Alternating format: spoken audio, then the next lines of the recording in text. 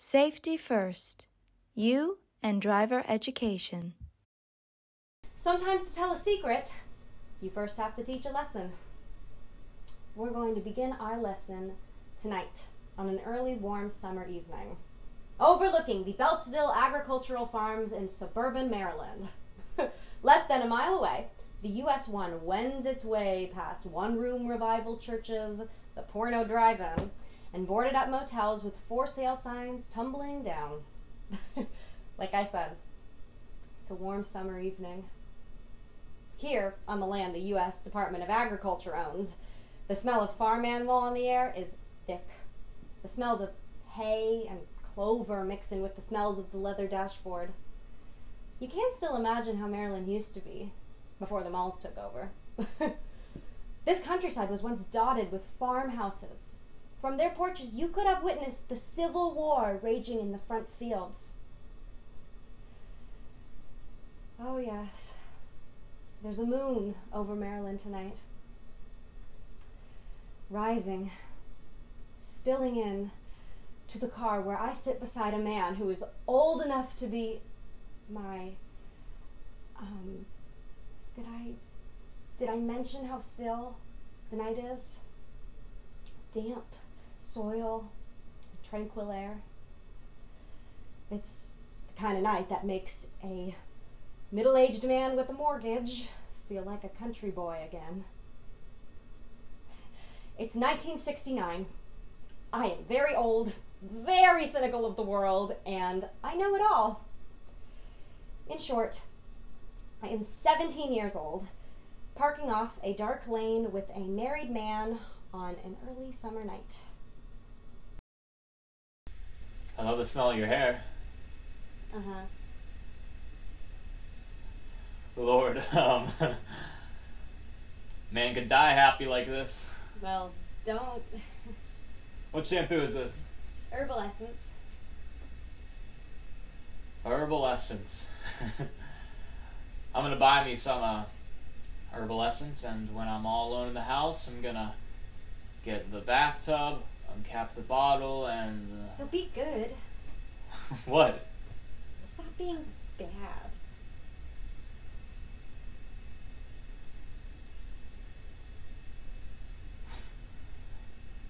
What do you think I was gonna say? What do you think I was gonna do with the shampoo? I don't want to know. I don't want to hear it. I was gonna wash my hair. That's all. Oh. What do you think I was gonna say? I don't know. Nothing. Something nasty. With shampoo? Lord Gal, your mind. And whose fault is it? Not mine. No, I've got the mind of a Boy Scout. Right. A horny Boy Scout. Well, Boy Scouts are always horny. What do you think the first merit badge is for? There, you're going to be nasty again. Nope. Not me. I'm all good.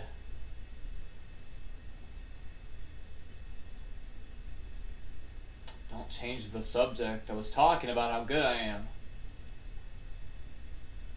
You ever gonna let me show you how good I am? Don't you go over the line now. I'm not. I'm not gonna do anything that you don't want me to do. And I've been good all week. You have? Yes, all week. Not a single drink. Good boy. Do I get a reward for not drinking? A small one. Just let me undo you. I'll do you back up. All right, but be quick about it. You know, it's amazing the way you can undo the hooks with one hand through my blouse. Years of practice. You'd make an incredible brain surgeon with that dexterity. Yeah, I'll bet Clyde. Oh, what's the name of that boy who's taking you to the prom? Claude Saunders. Yeah, Claude Saunders. Yeah, I'll bet it takes him 2 hands, lights on, and you helping him to get to third base. Maybe. Can I, kiss them? Please? I don't know. Don't make a grown man beg. Just one kiss. I'm going to lift your blouse. It's getting cold. It's not why you're shivering. How's that feel? It's okay.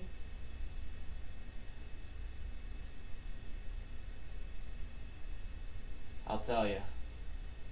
You can keep all the cathedrals of Europe. Just give me a second with these celestial orbs. Uncle Peck, we've got to go. I've got graduation rehearsal at school tomorrow morning, and you should get on home to Aunt Mary. All right, little bit. Don't call me that anymore. I'm a big girl now, Uncle Peck, as you know. That's right, going on 18. Yeah, kittens will turn into cats. I live all week long for these few minutes with you. You know that? I'll drive. Idling in the neutral gear. In most families, relatives get names like Junior or Brother or Bubba. In my family, if we call someone Big Papa, it's not because he's tall. In my family, folks tend to get nicknamed for their genitalia. Uncle Peck, for example. My mama's adage was the titless wonder. And my cousin Bobby got branded for life as BB, for blue balls.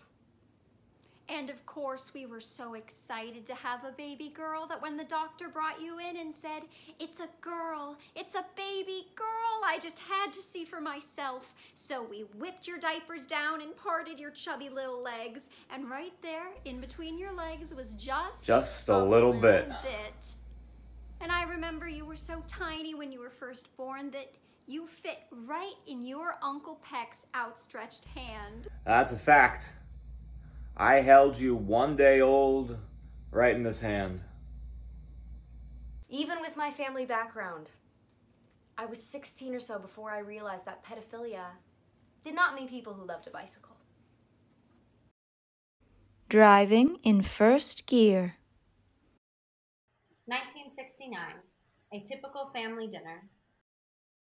Look, Grandma, Lil Bit's getting to be as big in the bust as you are. Mother, could we please change the subject? Well, I hope you are buying her some decent bras. I never had decent bra growing up in the Depression, and now my shoulders are just crippled.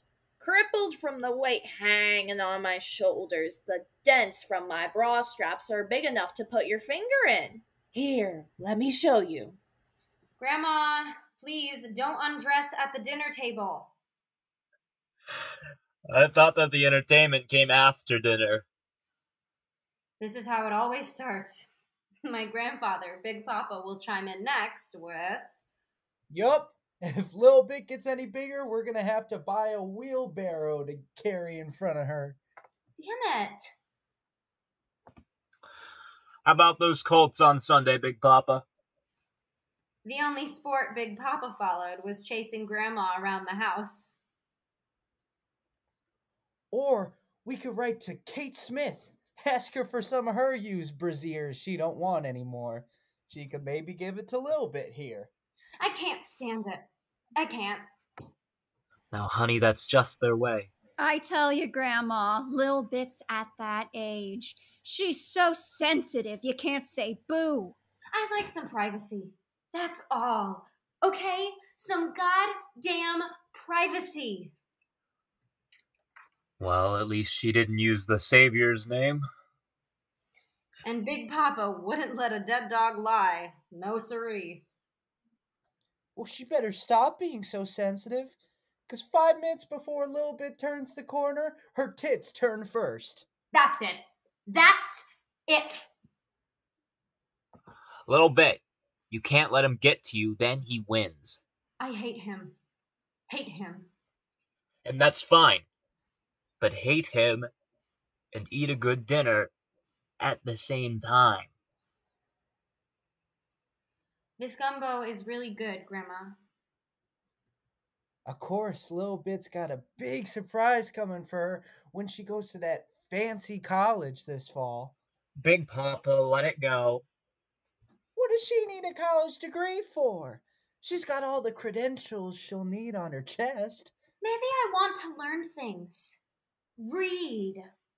Rise above my cracker background. Whoa, now, Little Bit. Oh, what kind of things do you want to read? There's a whole semester course. For example, on Shakespeare. Shakespeare! Shakespeare, that's a good one. Shakespeare is really going to help you in life. Well, I think that it's wonderful. And on scholarship. How is Shakespeare going to help her lie on her back in the dark? You're getting old, Big Papa. You're going to die. Very, very soon. Maybe even tonight. And when you get to heaven, God's going to be a beautiful black woman in a long white robe. She's going to look at your chart and say, uh-oh, fornication, dog ugly mean with blood relatives. Oh, uh-oh, voted for George Wallace. Well, one last chance. If you can name the play, all will be forgiven. And then she'll quote, "The quality of mercy is not strained." Your answer, oh, too bad. Merchant of Venice, Act 4, Scene 3, and then she'll send your ass to frying hell with all the other crackers. Excuse me, please. And as I left the house, I would always hear Big Papa say, Lucy, your daughter's got a mouth on her. Well, no sense in wasting good gumbo. Pass me your plate, Mama. And Aunt Mary would come up to Uncle Peck. Peck, go after her, will you? You're the only one she'll listen to when she gets like this. She just needs to cool off. Please, honey. Grandma's been on her feet cooking all day. All right. And as he left the room, Aunt Mary would say, Peck's so good with them when they get to be this age. I don't suppose you talk in the family. Does it help that I'm in Don't law? you dare make fun of this. I'm not. There's nothing funny about this. Although, I'll bet when Big Papa's about to meet his maker, he'll remember the Merchant of Venice. I have to get away from here. You are. Very soon. Here, take this. I hate this family. Your grandfather's ignorant. And you're right. He's gonna die soon. But he's family. Family is... family. Grown-ups are always saying that. Family. Well, maybe when you're a little bit older, you understand what we're saying. So, family is another acquired taste, like French kissing? Come again? You know, at first it really grosses you out, but in time you grow to like it. Girl, you are a handful. Uncle Pack, you have the keys to your car. Just Where'd you want up to the go? road. I'll come No. with you. No, please, I just want to drive alone.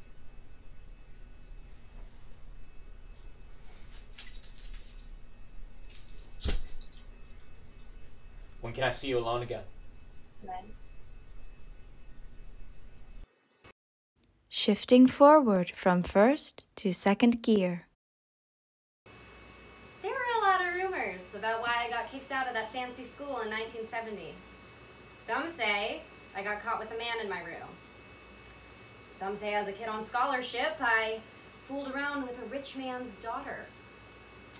I'm not telling, but the real truth was I had a constant companion in my dorm room who was less than discreet. Canadian VO, a fifth a day. 1970, Nixon recession. I slept on the floors of friends who were out of work themselves. Took factory work when I could find it. A string of dead-end day jobs that didn't last long. What I did most nights was cruise the Beltway and the back roads of Maryland where there was still country, past the battlefields and farmhouses. Racing in a 1965 Mustang. And as long as there was gasoline for my car and whiskey for me, the nights would pass. Fully tanked, I would speed past the churches and the trees on the bend, thinking just one notch would be all it would take, and yet some reflex took over. My hands on the steering wheel in the 9 and 3 o'clock position. I never so much as got a ticket. He taught me well. You and the reverse gear. Back up. 1968. On the Eastern Shore. A celebration dinner. Feeling better, Missy? The bathrooms here are really amazing, Uncle Peck. They have these little soaps instead of borax, and they're in the shape of shells. Well, I'll have to take a trip to the gentleman's room just to see. How did you know about this place? This inn is famous on the Eastern Shore. It's been here since the 17th century, and I know how you like history. It's great. And you've just completed your first legal long-distance drive. You must be hungry. I'm starved. I'd suggest a dozen oysters to start, and then the crab imperial. You might be interested to know the town history. When the British sailed up this very river at the dead of night, you see outside where I'm pointing?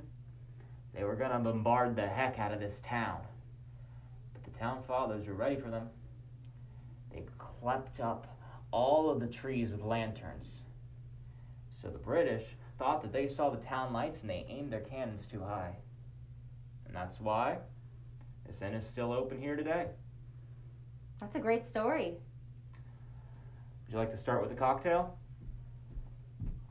You're not going to start drinking, are you, Uncle Peck? I'm not. I've told you, as long as I'm with you, I'll never drink. I asked if you'd like a cocktail before dinner. It's nice to have a little something with the oysters. But I'm not legal. We could get arrested. They're, Uncle Peck, they'll never believe that I'm 21. So, we are here to celebrate your driver's license on the first try. You know, this establishment reminds me a lot of places back home. What does that mean? In South Carolina, you know, like here on the Eastern Shore, they're European, not so puritanical.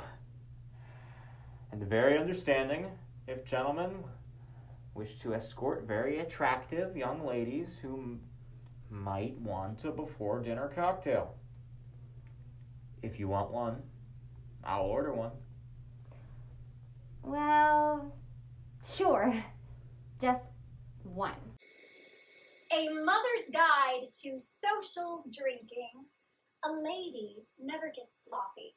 She may, however, get tipsy and a little gay. Never drink on an empty stomach. Avail yourself of the bread basket and generous portions of butter. Slather the butter on your bread. Sip your drink slowly. Let the beverage linger in your mouth. Interspersed between interesting and fascinating conversation. Sip, never slurp or gulp. Your drink should always be 3/4 full when his glass is empty. Stay away from ladies' drinks. Drinks like pink ladies and slow gin fizzes, daiquiris, Long Island iced teas, margaritas, pina coladas, Mai Tais, Planters Punch, white Russians, red Russians, black Russians, blue balls, melon balls, hemorrhages, hurricanes, and hummingbirds. In short, stay away from anything with sugar and anything with those little umbrellas in the drink. Get your vitamin C from fruit.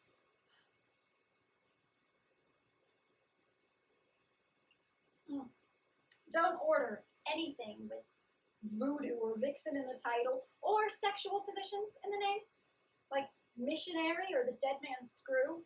Believe me, those are lethal. I think you were conceived after one of those. Drink instead like a man. Straight up or on the rocks, with plenty of water in between. And never mix your drinks. Stick with one all night long, like the man you came in with. Bourbon, gin, or tequila till dawn.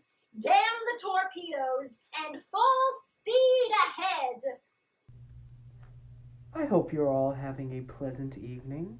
Is there something I can bring you, sir, before you order? I'll have a plain iced tea, and the lady would like a drink, I believe. Very good. What would the lady like? Is there any sugar in a martini? None that I know of. That's what I'd like then. A dry martini. And could we maybe have some bread? A drink fit for a woman of the world. Please bring the lady a dry martini. Be generous with the olives. Straight up. Right away. Very good, sir.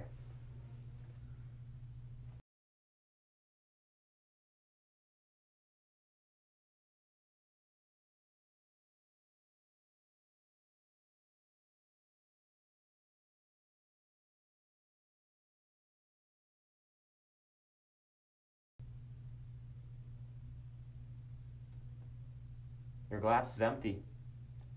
Another martini, madame? Yes, thank you.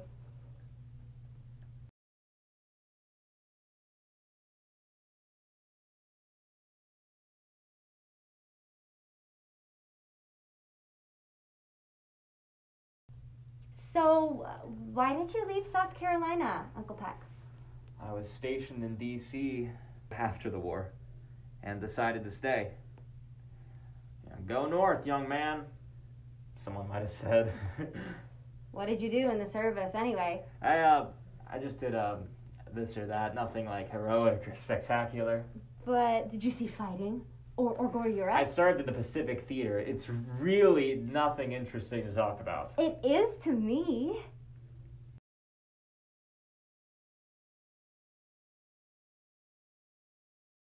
Oh, goody. I love the color of the swizzle sticks. What were we talking about? Swizzle sticks. Do you ever think about going back? To the Marines? No, to South Carolina. I mean, well, we do go back, to visit. No, I mean to live. Not very likely.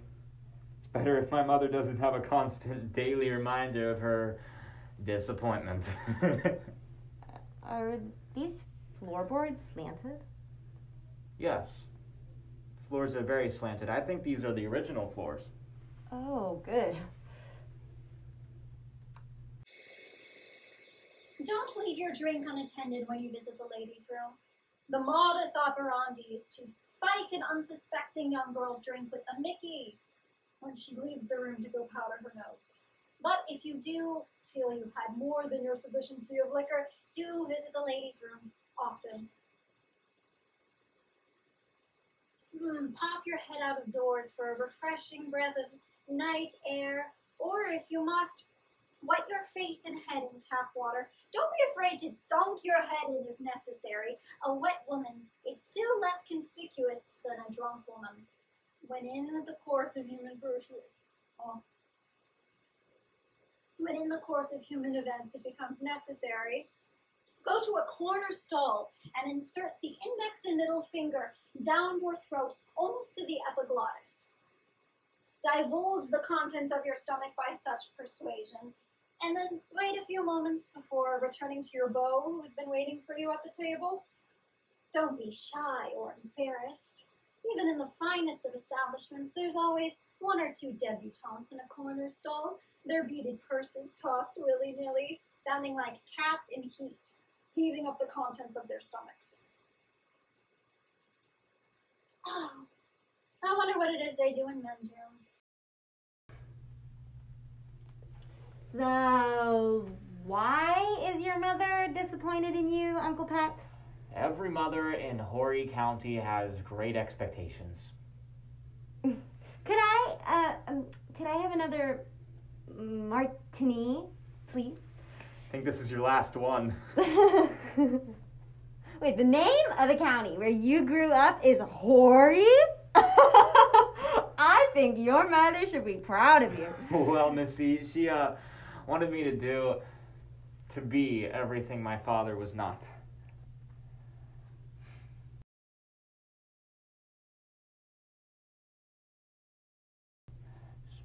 She wanted me to amount to something. But you've amounted a lot. I'm just a very ordinary man. I'll bet your mother loves you, Uncle Peck.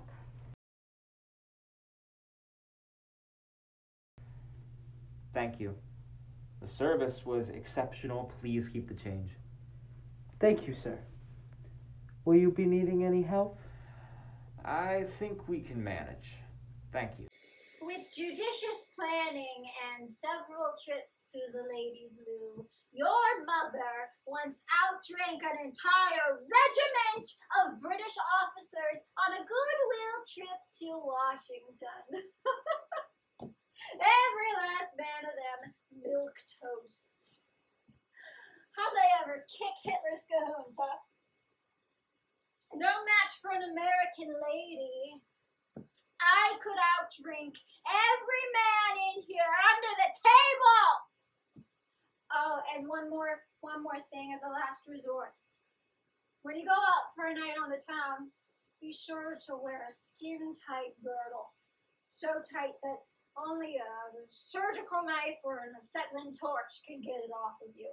That way, if you do pass out in the arms of your escort, he'll get rubber burns on his fingers before he can steal your virtue.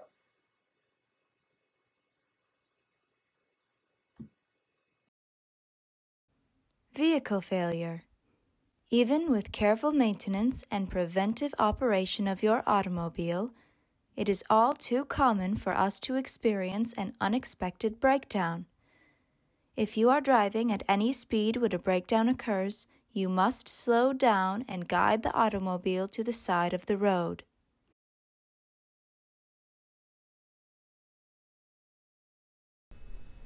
How are you feeling, Missy? What's so far to the car, Uncle Peck? God, it's like the lanterns that the British fired on.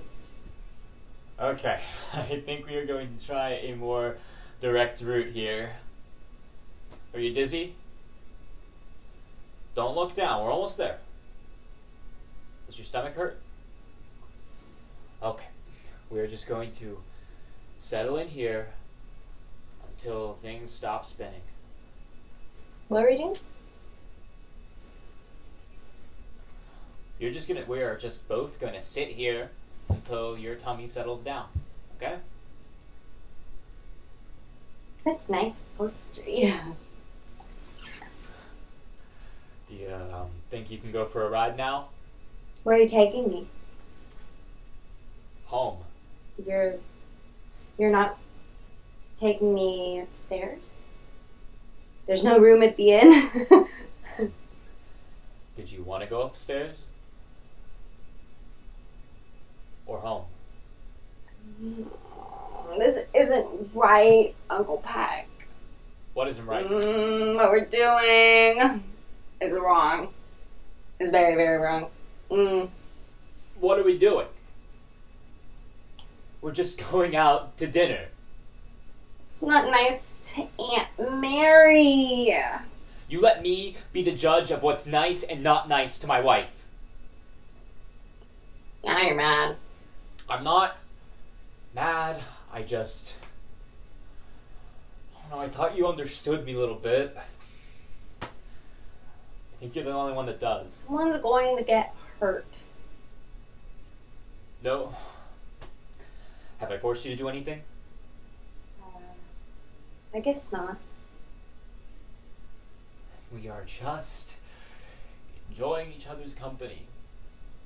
I've told you, nothing is going to happen between us until you want it to. Do you know that? Yes. Nothing is going to happen until you want it to. Do you want something to happen? I don't know. Then I'll wait. I'm a patient man. I don't mind waiting. I've been waiting for a long time. Someone's gonna get hurt. No one is going to get hurt. Are you sick? Sleepy. Alright, just stay here a second. What are you doing? Getting something from the back seat. Wait, where are you going? Shh. Here.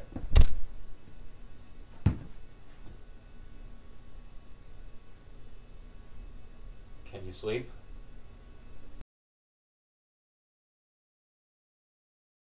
Idling in the neutral gear.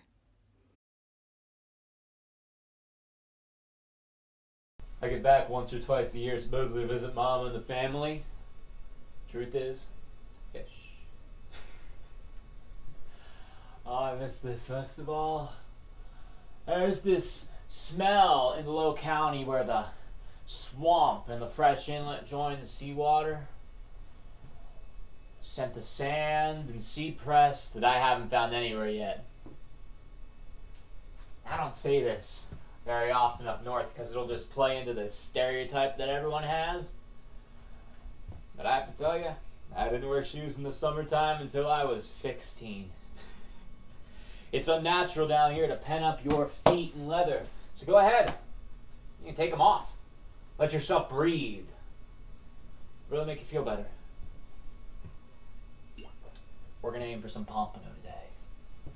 And I have to tell you, they're a shy and mercurial fish. It takes patience and psychology. You have to believe that it doesn't matter if you catch one or not. There's some beer in the cooler next to the crab salad I packed. So just help yourself if you get hungry. Are you hungry? Thirsty? Just holler if you are. Okay, yeah. You don't want to lean over the bridge like that. Pompano feed in shallow water, you don't want to get too close. They're shy and frisky little things. Hold up. Check your line. Yep. Something's been munching while I've been talking. Ooh. Okay. Now, take your sand flea. And we take the hook and, yep, right through his little sand flea rump. Okay. You want to keep the sand fleas back to the wall. Cast it in, just like I showed you. Damn good! Yes! Whew. I can taste the pompano now. Saute with some pecans, some butter, a little bourbon. Okay, now, just let it lie on the ground. Now reel, jerk, reel, jerk. Look at your line. Look at your line. Something's calling. Okay, so lift up your rod, not too sharp. Okay. Now hook it. Okay, here now, easy, reel. Now rest. Let it play. Reel. Rest, play it out. There you go, yes! That's a pompano! Oh man, I can't believe it. You are an official fisherman now. Pompano are hard to catch. We are going to have ourselves a delicious little... what? Well, I mean, I don't know how much pain a fish feels. You can't really think too hard on that. Come on now, come on, don't cry. Come on, the other guys are gonna see. No. It's okay. You're just real sensitive. That's all. And I think that is wonderful at your age. Okay, you want to throw it back in? You do? Okay. Okay. Grab the pliers. Yep, just go ahead. Cut the line and you just drop them in right over there. No, I'm not mad, okay? It's just just for fun. Have fun, yeah. It's all good. See, look. He's gonna swim on back to his lady friend and tell her what such a terrible day it had, and then she's gonna stroke him with her fin until he feels better, and then they are both gonna do something that's gonna make him all good and tired.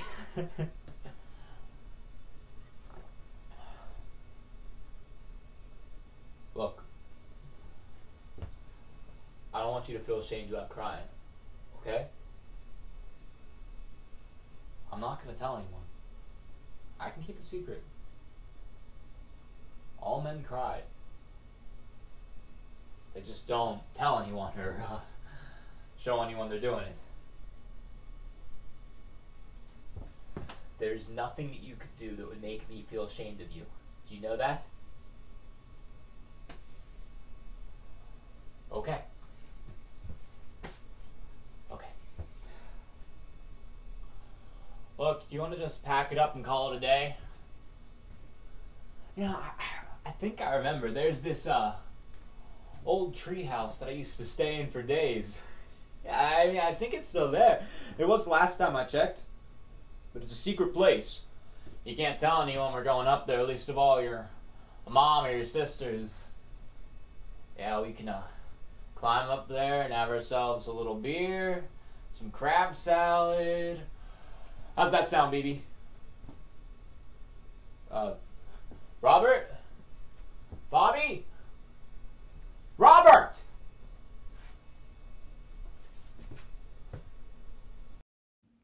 When making a left turn, you must downshift while going forward.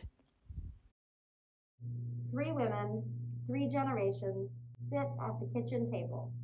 On men, sex, and women, part 1. Men only want one thing. But what? What is it they want? And once they have it, they lose all interest. So don't give it to them. I never heard of the luxury. I never had the luxury of the rhythm method. Your grandfather's just a big bull every morning, every evening. And he used to come home for lunch every day. My God, Grandma. Your grandfather only cares that I do 2 things. Have the table set and the bed turned down. And in all that time, Mother, have you ever experienced... Now, my grandmother believed in all the sacraments of the church to the day she died. She believed in Santa Claus and the Easter Bunny until she was 15. But she didn't believe in... Orgasm? That's just something you and Mary have made up. I don't believe you. Mother, it happens to women all the time. Oh, now you're going to tell me about the G-force. No, Grandma, I think that's astronauts. Well, Mama, after all, you were a child bride when Papa came and got you. You were a married woman and you still believed in Santa Claus. It was legal what Daddy and I did. I was 14, and in those days, 14 was a grown-up woman. Oh, now we're off on Grandma and the rape of the Sabian woman. Well, you were the one in such a big hurry. Picked your grandmother out of that herd of sisters just like a lion chooses the gazelle. The plump, slow, flaky gazelle, dawdling at the edge of the herd. Your sisters were too smart and too fast and too scrawny. The family story is that when Big Papa came for Grandma, my Aunt Lily was waiting for him with a broom, and she beat him over the head all the way down the stairs as he was carrying out Grandma's hope chest. And they were mean, especially Lily. Well, you were robbing the baby of the family. I still keep a broom handy in the kitchen, and I know how to use it. So get your hand out of the cookie jar and don't you spoil your appetite for dinner. Out of the kitchen. Just one thing a married woman needs to know how to use, the rolling pin or the broom. I prefer a heavy cast iron fry pan. They're great on a man's head, no matter how thick the skull is. Yes, sir. Your father is ruled by only 2 bosses, Mr. Gut and Mr. Peter. And sometimes, first thing in the morning, Mr. Sphincter Muscle. It's true. Men are just like children, just like little boys. Men are bulls. Big bulls. They'd still be crouched on their haunches over a fire in a cave if we hadn't cleaned them up. Coming in smelling of sweat. Looking at those naughty pictures like boys in a dime store with $1 in their pockets. No matter to them what they smell like, they gotta have it. Right then on on the spot. Right there, nasty, vulgar, primitive, hot. And just about then, Big Papa would shuffle in with, What are you all cackling about in here? "Stay out of the kitchen. This is just for the girls." Lucy, you better not be filling Mama's head with sex. Every time you and Mary come over and start in about sex, when I ask a simple question like, what time is dinner going to be ready? Mama snaps my head off. Dinner will be ready when I'm good and ready. Stay out of this kitchen. Defensive driving involves defending yourself from hazardous and sudden changes in your automotive environment. By thinking ahead, the defensive driver can adjust to weather, road conditions, and roadkill. Good defensive driving involves mental and physical preparation. Are you prepared? 1979, a long bus trip to upstate New York. I settled in to read when a young man sat beside me.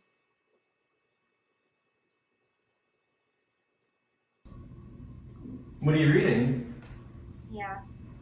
His voice was that miserable equivalent of vocal acne.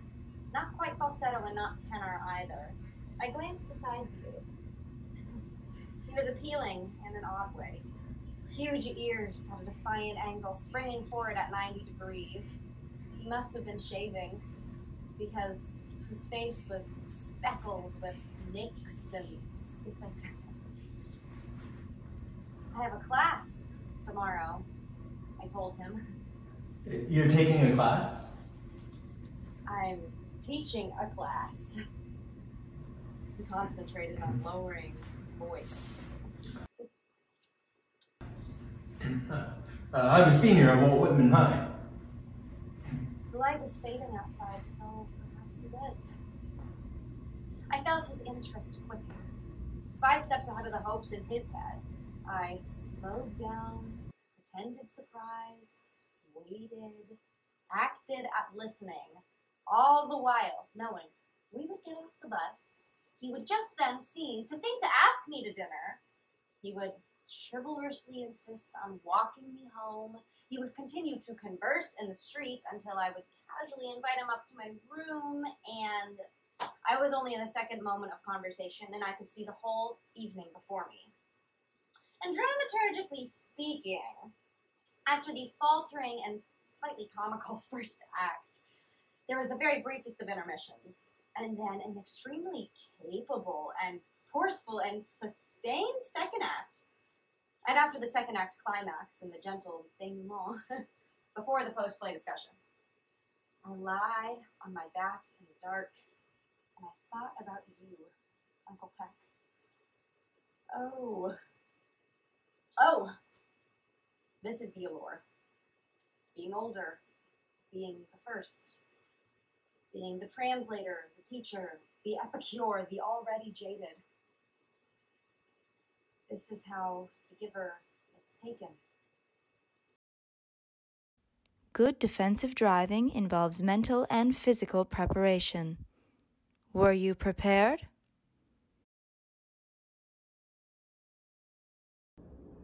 In the hallway of Francis Scott Key Middle School. She's coming. Jerome, are you all right? Oh, I don't know. I can't breathe. Get a little bit. He needs oxygen.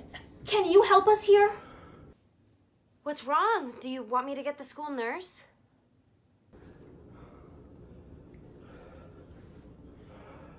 Oh, no, I'm okay. I get this way when I'm around an allergy trigger.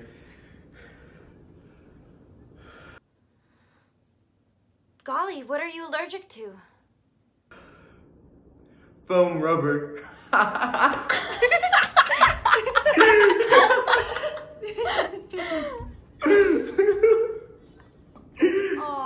rage is not attractive in a girl.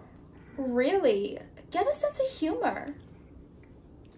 Jerome, creep, cretin, Cro-Magnon. You and the reverse gear. on men, sex, and women, part 2. You're being mighty quiet, Missy. Cat got your tongue. I'm just listening. Oh? Just thinking. Oh, yes. Little Miss Radar ears, soaking it all in. Little Miss Sponge, penny for your thoughts. Does it, when you do it, theoretically when I do it, and I haven't done it before, does it hurt? Does what hurt, honey? When a girl does it for the first time with a man, does it hurt? That's what you're thinking about? Well, just a little bit, like a pinch. And there's a little blood. Don't tell her that. She's too young to be thinking those things. Well, if she doesn't find out from me, where is she going to find out? In the street? Tell her it hurts. It's agony. You think you're going to die, especially if you do it before marriage. Mama, I'm going to tell her the truth. Unlike you left me and Mary completely in the dark with fairy tales and told us to go to the priest. What does an 80-year-old priest know about lovemaking with girls? It's not fair. Now, see, she's getting upset. You're scaring her. Good. Let her be good and scared. It hurts. You bleed like a stuck pig, and you lay there and say, "Why, oh Lord, have you forsaken me?" It's not fair. Why does everything have to hurt for girls? Why is there always blood? It's not a lot of blood, and it feels wonderful after the pain subsides. You're encouraging her to just go out and find out with the first drugstore Joe who pies her milkshake. Don't be scared. It won't hurt you. If the man you go to bed with really loves you, it's important that he loves you. Why don't you just go out and rent a motel for her, Lucy? I believe in telling my daughter the truth. We have a very close relationship. I want her to be able to ask me about anything. I'm not scaring her with stories about Eve's sin and snakes crawling on their bellies for eternity and women bearing children in mortal pain. If she stops and thinks before she takes her knickers off, maybe someone in this family will finish high school. Mother, if you and Daddy had helped me, I wouldn't have had to marry that no-good son. He was good enough for you on a full moon. I hold you responsible. You could have helped me. You could have told me something about the facts of life. I told you what my mother told me. A girl with her skirt up can outrun a man with his pants down. And when I turned to you for a little help, all I got afterwards was... You made your bed, now lie on it. Were you prepared?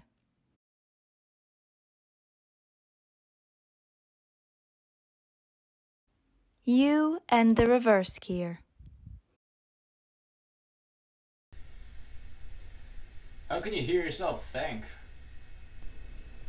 1967, Beltsville Agricultural Farms. The initiation into a boy's first love. Now, of course, my favorite car will always be the 56 Bel Air Sports Coupe. Now, Chevy sold more than the 55s, but the 56, a V8 engine with Corvette option, 225 horsepower, can go from 0 to 60 miles per hour in 8.9 seconds. Long after a mother's tits, but before a woman's breasts. Yeah, super turbo fire. What a power pack. Mechanical lifters, lightweight valves, dual exhausts. After the milk, but before the beer. A specific intake manifold, heavy lift camshafts, and the tightest squeeze Chevy had ever made. After he squeezed his way down the birth canal, but before he's pushed his way back in, the man falls in love with the thing that bears his weight with speed. I want you to know your car inside and out. Are you there? What? A little bit. You're drifting. I need you to concentrate. Oh, sorry. Alright, get into the driver's seat. Okay. Now, show me the first thing you're going to do when you get in the car. I don't know, Uncle Pike. Come on now, what's the first thing you want to adjust? My bra strap? A little bit. What's the most important thing to have control of on the inside of the car? Oh, that's easy. The radio. I adjust it from Mama's old fart tunes to, like, something that's like... Radio off. right now. When you're driving in your car with your license, you can fiddle with the stations all you want, but when you're driving with a learner's permit in my car, I want all your attention to be on the road. Yes, sir. Okay, now the seat, forward and up. Do you want a cushion? No, I'm good. Okay, you should be able to reach all the switches and controls.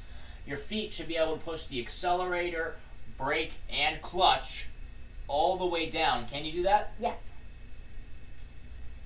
Okay, the side mirrors. You want to be able to see just a bit of the right side of the car out of the right mirror. Can you? Turn it out a little more. Okay, how's that? A little more. That's good. Now the left side. Again, you want to be able to see behind you with the left side. Adjust it till you feel comfortable. Okay. Next, I want you to check the rear view mirror. Angle it so you have a clear vision of the back. Alright, now lock your door. Make sure all the doors are locked. But then I'm locked in with you. Don't fool. Alright, we're locked in. Okay. We'll worry about the air vents and the defroster later. I'm teaching you on manual. Once you learn manual, you can drive anything. I want you to be able to drive any car, any machine. Manual gives you control. In ice, if your brakes fail, you need more power, okay? It's a little harder at first, but then it becomes like breathing. Now put your hands on the wheel. I never want to see you driving with one hand, always two. What? What is it now? If I have two hands on the wheel, how am I going to defend myself? Okay, listen. Listen up close. We're not going to fool around with this. This is serious business. I'm never going to touch you when you're driving a car. You understand? Okay. Hands on the 9 o'clock and 3 o'clock positions gives you maximum control and turn. Okay. Now, I just want you to relax and listen to me a little bit, okay? I want you to take your hands and lift them up for just a second. Just look at them. These are your two hands. While you are driving, your life is in your hands.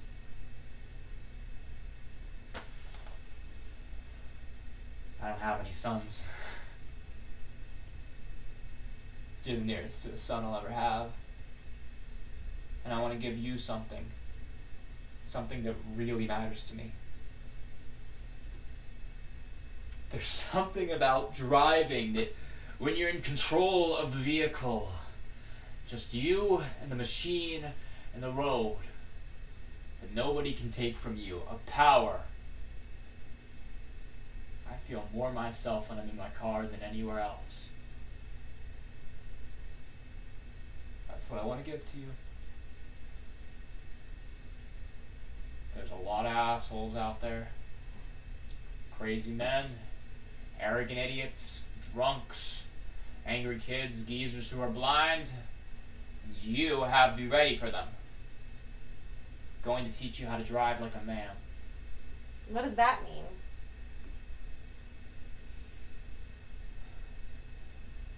Men are taught to drive with confidence, with aggression. They're in control of the road. They drive defensively, always looking out for the other guy. Women tend to be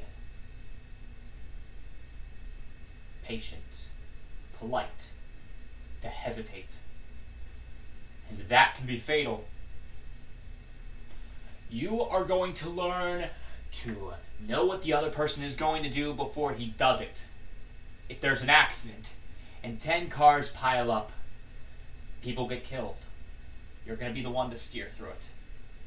To put your foot on the gas if you have to, and be the only one to walk away. I don't know how long either of us are going to live a little bit, but we're for damn sure not going to die in a car. So if you're going to drive with me, you're going to take this very seriously. I will. I want you to teach me strength. Good. You're gonna pass your test on your first try. Perfect score. At the end of these 4 weeks, you're gonna know this baby inside and out. Treat her with respect. Why is it a she? Good question. It doesn't have to be a she, but when you close your eyes and you think of someone who responds to your touch, who performs just for you and gives you what you ask for. I don't know, I guess I always just see a she, but you can call her whatever you like. I closed my eyes and decided not to change the gender. In every man's home, some zone of the house is set aside. It might be the attic, or the study, or the den. And there is an invisible sign, as if from the old treehouse. No girls allowed. Away from the female eyes, lace doilies and crochet, a man keeps his toys. The Vargas pinups, the tackle, the smell of tobacco and WD-40, a dash of A rum. Here, he keeps his secrets. It might be a violin or a saxophone, a drum set or a dark room, and the stacks of Playboy. Here, in my aunt's house, it was the basement. Uncle Peck's turf. What? Keep it going, let's do it one more time. Okay.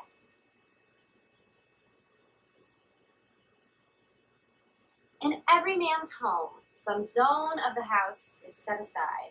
It might be the attic, or the study, or the den. And there's an invisible sign, as if from the old treehouse. No girls allowed. Away from female eyes, lace doilies, and crochet, a man keeps his toys. The Vargas pinups, the tackle, the smell of tobacco and WD-40, the smell of bay rum. Here, a man keeps his secrets. It might be a violin or a saxophone, a drum set or a dark room, and stacks of Playboy. Here, in my aunt's home, it was the basement. Uncle Peck's turf.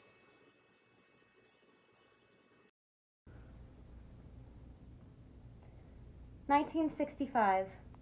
The photo shoot. Are you cold? The light should heat up some in a few minutes. Aunt Mary is... At the National Theater Matinee with your mother. We have time. But what if... And so what if they return? I told them you and I were going to be working with my camera. They won't come down. Look, are you sure you want to do this? I said I'd do it, but... I know. You've drawn the line. That's right. No frontal nudity. Heavens, girl, where did you pick that up? I read. And I read Playboy for the interviews. Okay, let's just try some different music. I love this. I didn't know you listened to this. I'm not dead, you know. Do you like this song? Good. Now listen. At professional photo shoots, they always play music for the models, okay? I want you to enjoy the music, to listen to it with your body and just respond. Respond to the music with my body? Right. Almost like dancing. Here, let's get you on the stool first. But nothing's showing. Nothing showing, just a peek. Okay? Yes. I'm going to keep talking to you. Listen without responding to what I'm saying. I want you to listen to the music. Sway, move your torso and your head. I've got to go check the light meter. But Nope. you'll be watching. No. I'm not here. Just my voice. Pretend you're in your room all alone on a Friday night with your mirror. And the music feels good. Just move for me a little bit. That's it. That looks great, okay? Yeah, keep doing that. Yeah. Lift your head up a little bit more. Good. Keep moving. Atta girl. You are a very beautiful young woman. Do you know that? No, I don't know that. Listen to the music. Well, you are. For a 13-year-old girl, you got a body of a 20-year-old woman would die for. The boys in school don't think so. The boys in school are just little Neanderthals in short pants. You're 10 years ahead of them in maturity. It's going to take a while for them to catch up. Girls turn into women long before boys turn into men. Why is that? I don't know a little bit, but it's a lesson for men. Why don't you keep moving? Try arching your back on the stool, hands behind you, and throw your head back.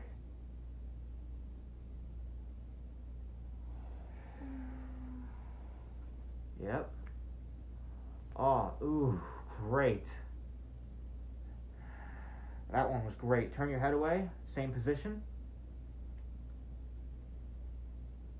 Beautiful. I think Aunt Mary is beautiful. My wife is a very beautiful woman. Her beauty does not cancel yours out. All women in your family are beautiful. In fact, I think all women are. You're not listening to the music. All right. Turn your head to the left. Good. Now take the back of your right hand and put it on your right cheek, your elbow, angle it up. Now slowly stroke your cheek. Draw the back of your hair with the back of your hand. Good. One hand above, behind your head. Stretch your body. Smile. Good. A little bit. I want you to think of something that makes you laugh. I can't think of anything. Okay, think of Big Papa chasing Grandma around the living room. Good. Both hands behind your head. Good. Great. Hold that. You are doing great work. If we keep this up, in 5 years, we'll have a really professional portfolio. What do you mean in 5 years? Well, you can't submit to Playboy until you're 18. Wait a minute. You're joking, aren't you, Uncle Peck? Heck no. You can't get into Playboy unless you're the very best. And you are the very best. I would never do that. Why?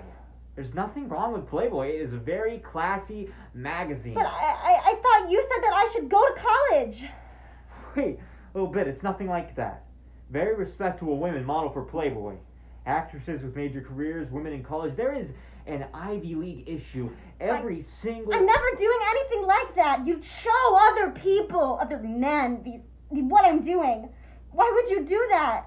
Any boy around here could just pick up, just go to the Stop and Go and buy...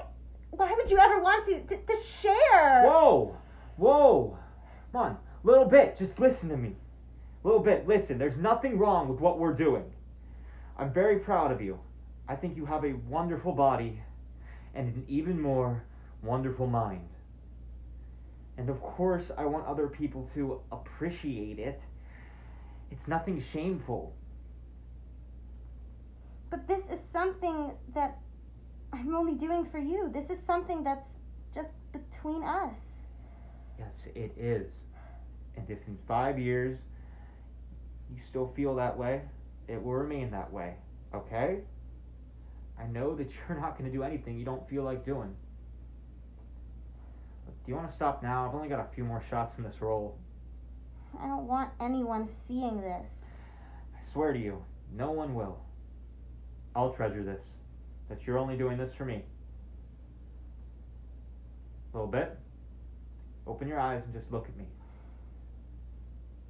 Come on, just open your eyes, honey. If I open my eyes, if I look at you, if I look at the camera, you'll know what I'm thinking. No, I won't. You'll see right through me. No, I won't. I just want you to look at me, alright? Then I want you to just listen. Okay? I love you.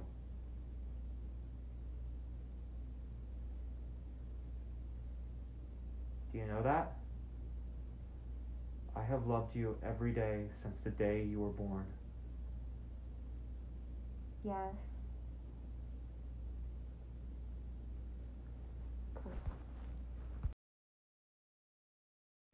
Implied consent. As an individual operating a motor vehicle in the state of Maryland, you must abide by implied consent. If you do not consent to take the blood alcohol content test, there may be severe penalties: a suspension of license, fine, community service, and a possible jail sentence. Idling in the neutral gear. My husband was such a good man. Is such a good man. Every night he does the dishes, and the second he comes home, he's taking out the garbage or doing yard work, lifting the heavy things I can't. And everyone in the neighborhood borrows Peck. It's true. Women with husbands of their own, men who just don't have Peck's abilities. There's always a knock on our door on cold mornings when someone needs a jump start, when someone needs a ride to work, or help shoveling the sidewalk. I'll look out and see Peck, without a coat on, pitching in. I know, I'm lucky. The man works dawn to dusk, and the amount of overtime he does every year. My poor sister. Every Christmas dinner, I come in with a new stole, diamonds, tickets to Bermuda. I know he has troubles, and we don't talk about them. I wonder sometimes what happened to him in the war. Men who fought in World War II didn't generally have rap sessions to talk about their feelings. Men in his generation were told to keep quiet about it and get on with their lives. And sometimes I can just feel him fighting against the trouble, whatever he has burrowed deeper than the scar tissue. But we don't talk about it. I know he's having a bad spell because he'll come looking for me in the house and hang around until it passes. And I keep my banter light. We'll talk about new recipes, or sales, or gossip. I think domesticity is a balm for men who are lost. And we'll just sit, listening to the ticking of the clock in his well-ordered living room until it passes. I'm not a fool. I know exactly what's going on. And I wish you could just feel how hard Peck fights against it. And what he really needs is to see me standing on the shore, believing in him, knowing he won't go under, he won't give up. And let me say this about my niece. She's a sly one, that one is. She knows exactly what she's doing. She's got Peck twisted around her little finger and thinks it's all a big secret. Yet another one who's using my husband until it doesn't suit her anymore. Well, I'm counting the days until she goes away to college and manipulates someone else. And then he'll come back to me again. And he'll sit in the kitchen while I bake, or beside me on the sofa while I sew in the evenings. I'm a very patient woman. But I'd like my husband back. I'm counting the days.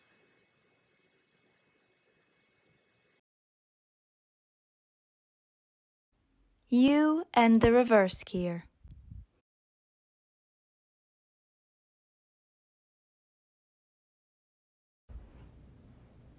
Uncle Peck? I didn't know where you'd gone to.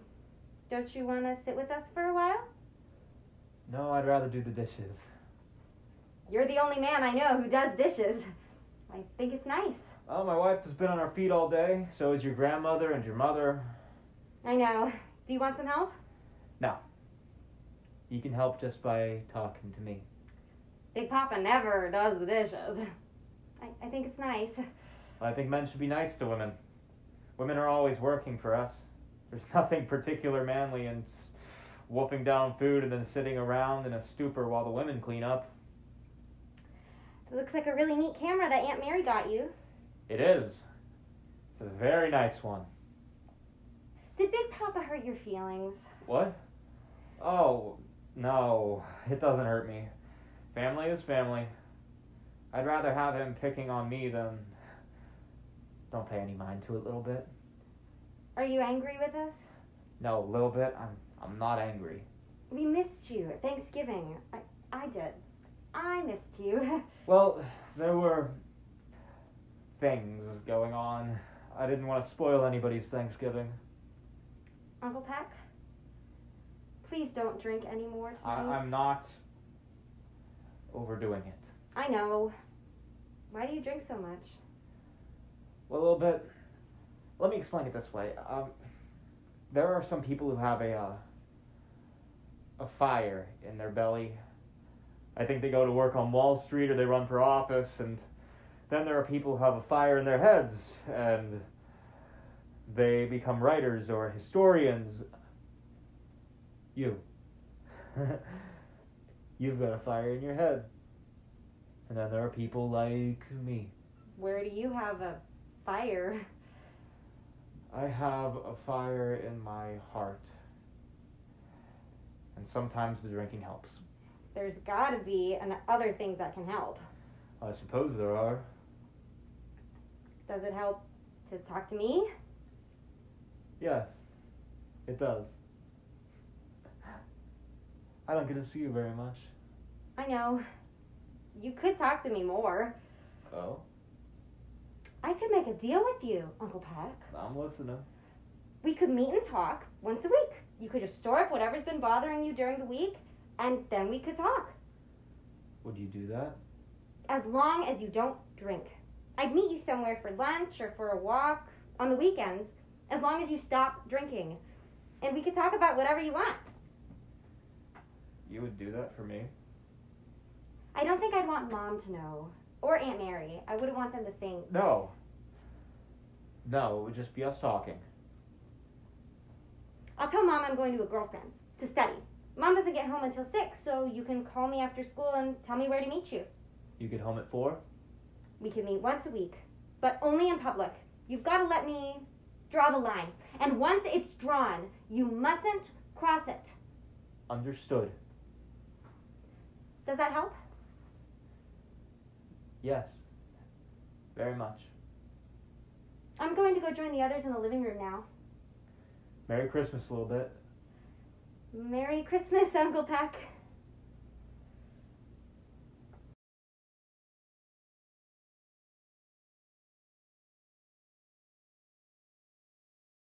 Shifting forward from second to third gear. "1969, Days and Gifts, a countdown." A note. September 3rd, 1969. Little bit. You've only been away 2 days, but it feels like months. Hope your new dorm room is cozy. I'm sending you this cassette tape. It's the new model, so you'll have some music in your room. Also, the music you're reading about for class, Carmina Burana. Hope you enjoy. Only 90 days to go. Peck. September 22nd, a bouquet of roses, a note. Miss you like crazy. 69 days. September 25th, a box of chocolates, a card. Don't worry about the weight gain. You still look great. Got a post office box. Write to me there. 66 days. Love, your Candyman. October 16th, a note. I'm trying to get through the Jane Austen you're reading. Emma, here's a book in return. Liaisons Dangereux. Hope you're saving time for me. Scrawled in the margin, the number 47. November 16th. 16 days to go. Hope you like the perfume. Having a hard time reaching you on the dorm phone. You must be at the library a lot. Won't you think about me getting you your own phone so we can talk? November 23rd. A letter. Little bit, so disappointed you couldn't come home for the turkey. Sending you some money for a nice dinner out. 9 days and counting. November 18th. Little bit. Got a package returned to the P.O. box. Have you changed dorms? Call me at work or write to the P.O. I'm still on the wagon, waiting to see you. Only 2 weeks more. Shifting forward from 3rd to 4th gear. Why don't you sit? I don't want to. What's the champagne for? I thought we might toast your birthday. I'm so pissed off at you, Uncle Peck. Why? I mean, are you crazy? What did I do? You know, you scared the holy crap out of me. Sending me that stuff in the mail. They were gifts. I wanted to give you some little perks your first semester. Well, then what the hell were all those numbers about? Huh. Only 44 days to go. Just 2 more weeks. And then just numbers. 69, 68, 67. Like a freaking serial killer. This is me you're talking to. I was just trying to raise your spirits, trying to celebrate your birthday. My 18th birthday. I'm not a child, Uncle Peck. You were counting down the days to my 18th birthday. Yeah, so? Yeah, so? So, statutory rape is not in effect when a young woman turns 18. You and I both know it. Okay, I think that you're misunderstanding. I think I understand all too well. I know what you want to do 5 steps ahead of you doing it. Defensive driving 101. Then why did you want to meet here instead of the restaurant? I don't want to have this conversation in public. Fine. Fine. Fine. We got a lot to talk about anyway. Yeah, we do. Can I have some of the champagne? Of course, madame. I didn't know what you'd prefer, so I just got you the best. Quick, little bit. Your glass.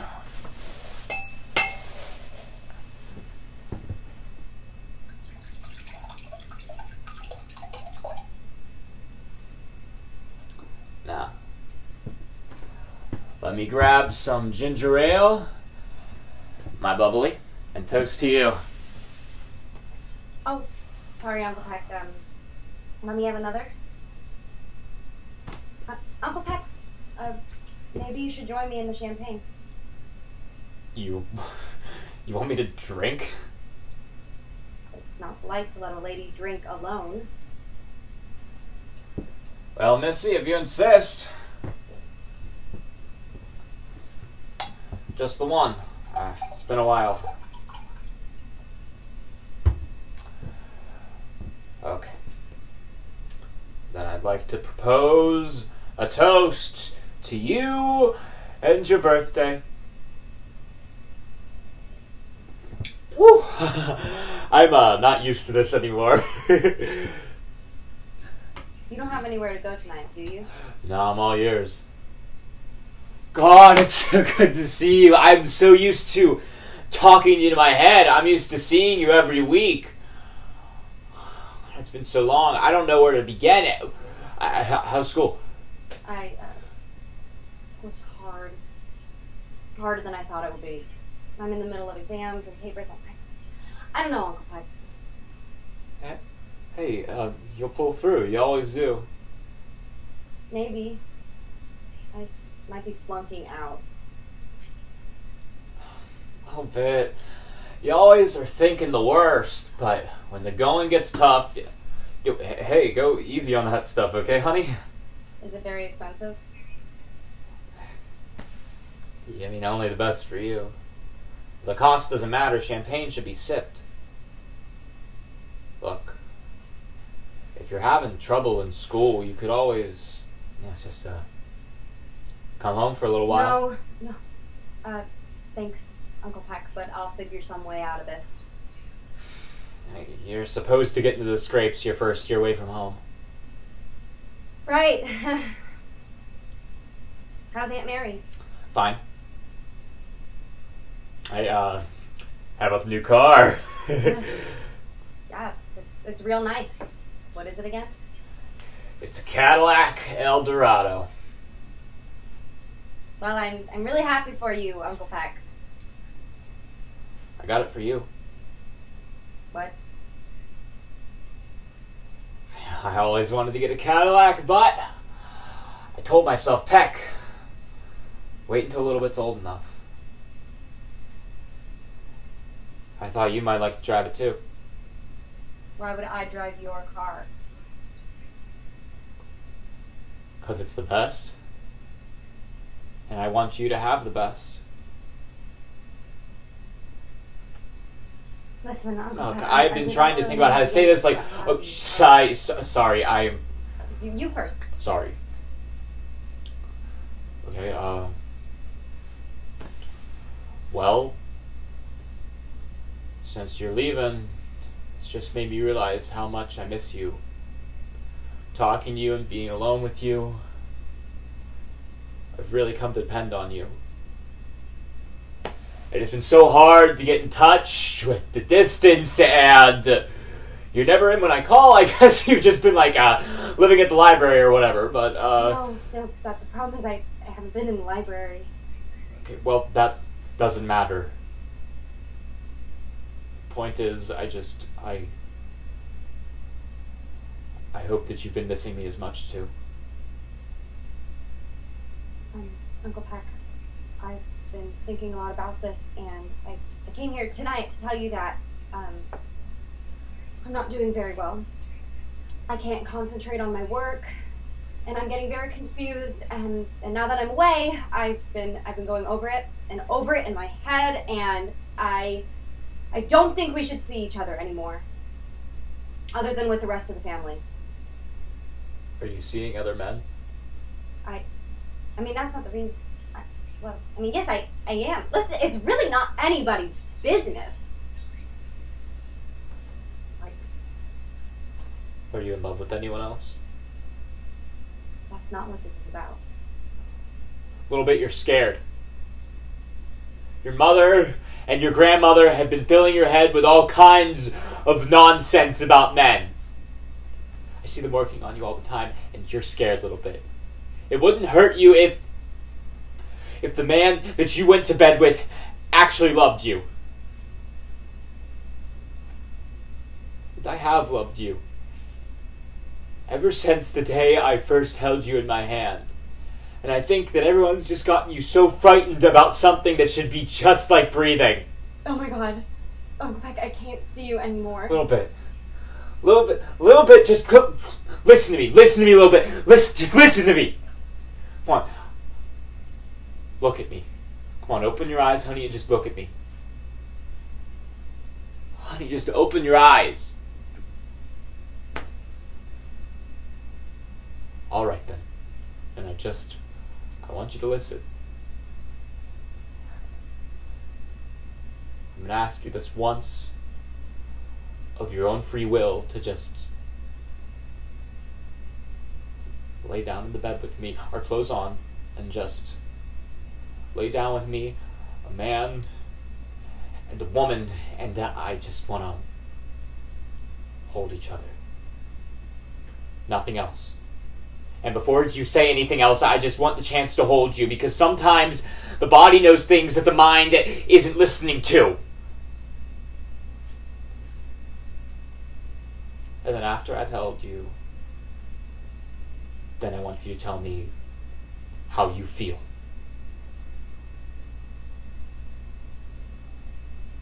You'll just hold me. Yes. And then you can tell me what you're feeling. All right. Yes, but just hold, nothing else.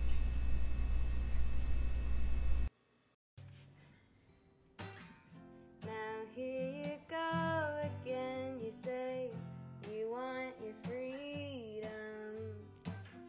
Well, who am I to keep you down? It's only right that you should play the way you feel it, but listen carefully to the sound.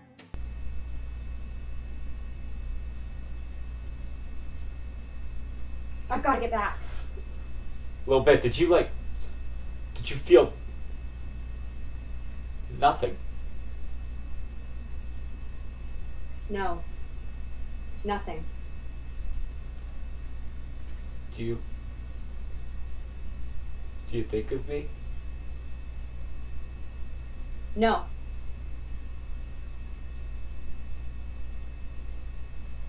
I'm 45 years old. That's not old for a man. I can't stop thinking about you. I can't concentrate on my work, and I just want you to think about what I'm going to ask you. I'm listening. I want you to be my wife. This isn't happening. I'll tell Aunt Mary I want a divorce. We're not blood related. It would be legal. What have you been thinking, Uncle Peck? You are married to my Aunt Mary. She's my family. You've gone way over the line. Family is family. I'm leaving. Now. I'm not seeing you again. I'm not coming home for Christmas, so.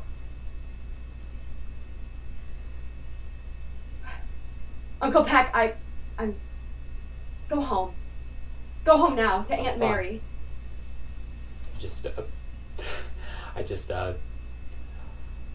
I think I need a real drink.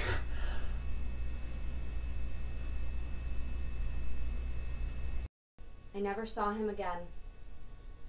I stayed away for Christmases and Thanksgivings for years after. It took my uncle 7 years to drink himself to death. First he lost his job, then his wife, and then finally his driver's license. He retreated to his house and had his bottles delivered. One night, he fell down the steep basement stairs. My Aunt Mary came by to leave food on the porch, and she noticed the papers and mail uncollected. They found him at the bottom of the stairs, just steps away from his dark room. Now that I'm older, there are things I would have liked to ask him. Like, who did it to you, Uncle Peck? How old were you? Were you 11?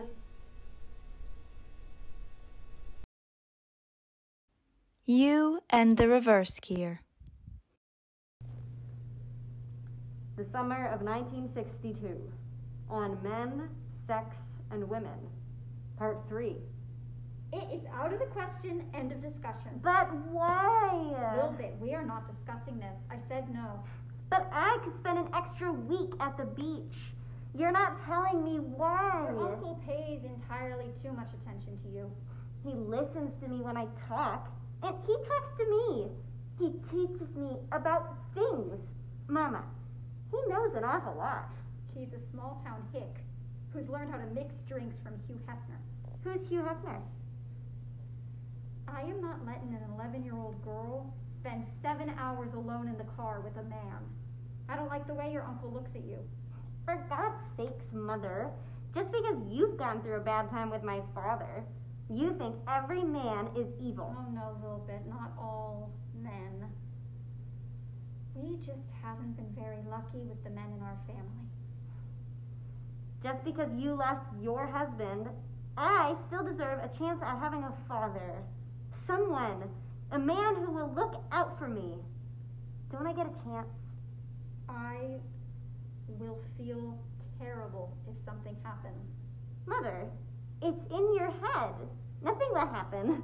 I can take care of myself. And I certainly can handle Uncle Peck. All right. But I'm warning you, if anything happens, I hold you responsible.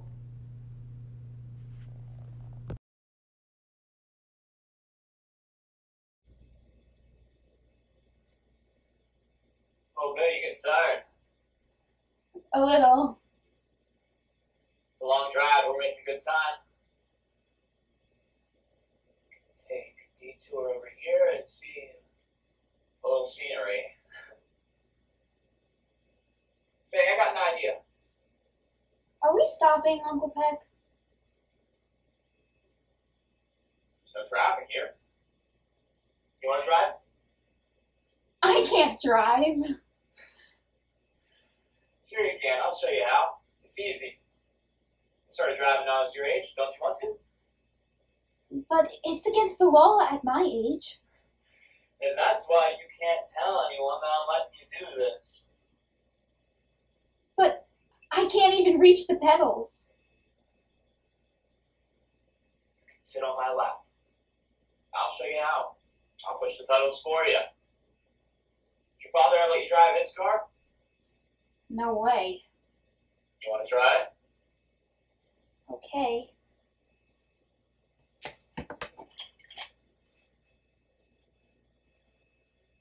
You're just a little thing, aren't you? Alright. Now think of the wheel as a big clock. Put your right hand on the clock where the 3 o'clock would be, and your left hand on the 9. Am I doing it right? That's right. Now whatever you do, don't let go of the wheel. Let me know whether you want to go faster or slower. Not so fast, Uncle Peck.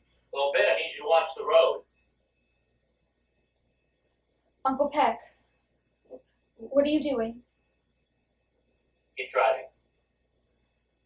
Uncle Peck, please, don't do this. A moment longer. This isn't happening.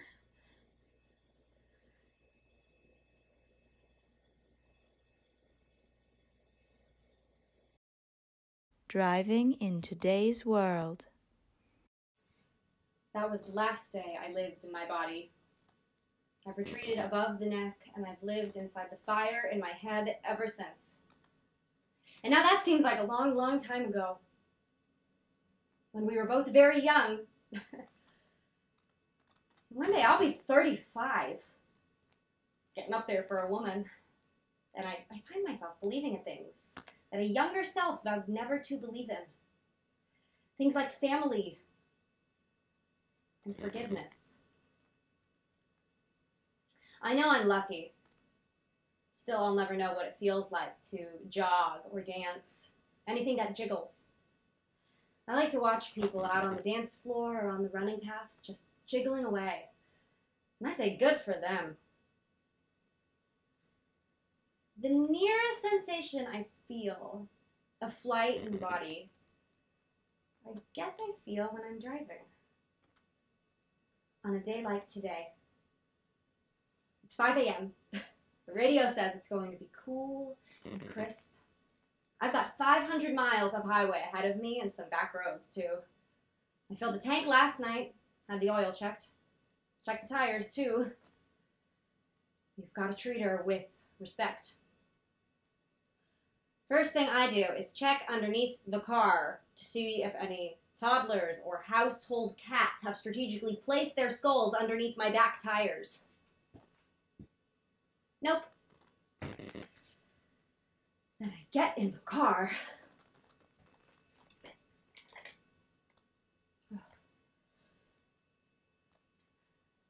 I lock the doors. Turn the key. Then I adjust the most important control on the dashboard, the radio. Now here you go again, you say you want your freedom. Well,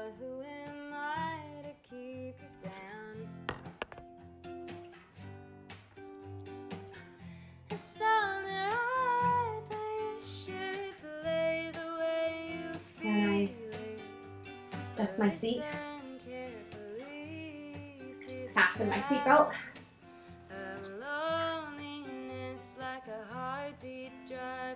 Check the right side mirror. Then left.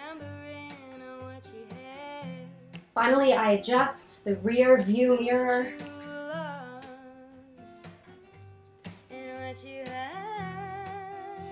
And then I floor it. Thunder only happens when it's raining.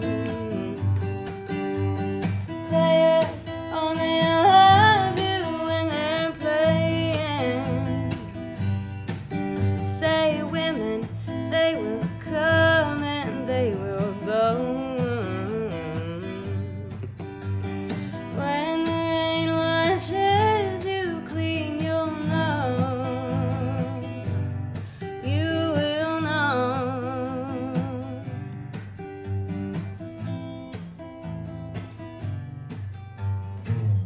Now here I go again. I see you crystal visions. I keep my visions to myself. It's only me who wants to wrap around your dreams. And have you any dreams you like to sell? Dreams of loneliness like a heartbeat drives you mad. In the stillness of remembering what you had and what you lost, what you had, ooh, and what you lost.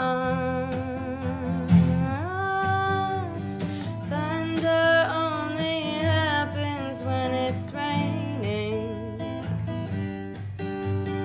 Players only love you when they're playing. Say women, they will come and they will go. When the rain washes you clean, you'll know. You will. Thunder only happens when it's raining. Players only